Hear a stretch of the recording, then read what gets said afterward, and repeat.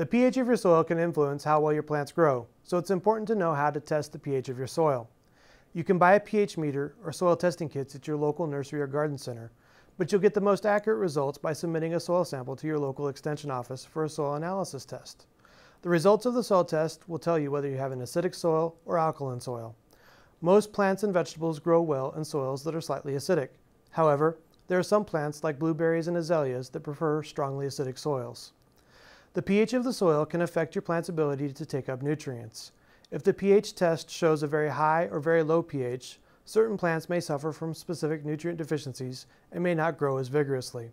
High soil pH can result in iron and phosphorus deficiencies in plants, while low soil pH can occasionally result in aluminum toxicity. The test results will also suggest ways you can improve or alter the pH so that the growing conditions in your landscapes is better for your plants. Applying lime can raise the pH of the soil, while applying sulfur will decrease the pH. Apply only as much as is recommended, and be aware that the effects are usually temporary in nature, as most soils are very resistant to permanent changes in pH. For more information about how to plant and grow a successful garden, learn more from the University of Florida experts.